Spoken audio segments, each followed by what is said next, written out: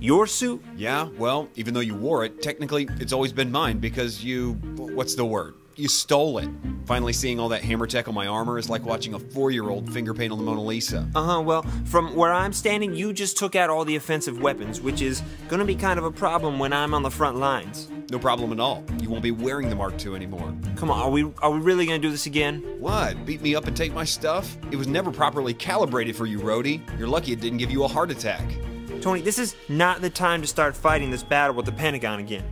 The fiasco with Hammer has them on the defensive.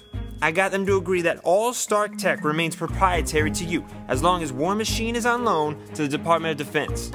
You're actually calling it War Machine? I meant that as an insult. If you're gonna try to play hardball, if you're gonna take your toys and go home, I promise you Department of Defense will find a way to make your life miserable. Nevertheless, you, James Rhodes, are never wearing the Mark II armor again. Because I made this for you instead. Ta-da! You made for me? Tony, Hallmark couldn't have said it better. What's the catch? You were the most cynical, jaded person I've ever met. There's no catch? No, there's a catch. I've got to focus on Stark Tower. There's a drop date I absolutely have to meet, but the world's come to expect Iron Man will be there to protect them. Hang on, I'm a lieutenant colonel in the United States Air Force, not some glory hound cowboy.